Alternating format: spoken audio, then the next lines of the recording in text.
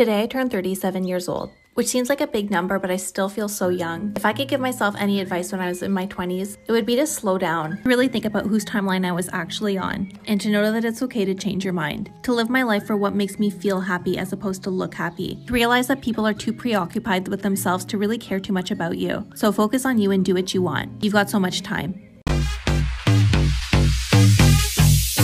Stop. I want it.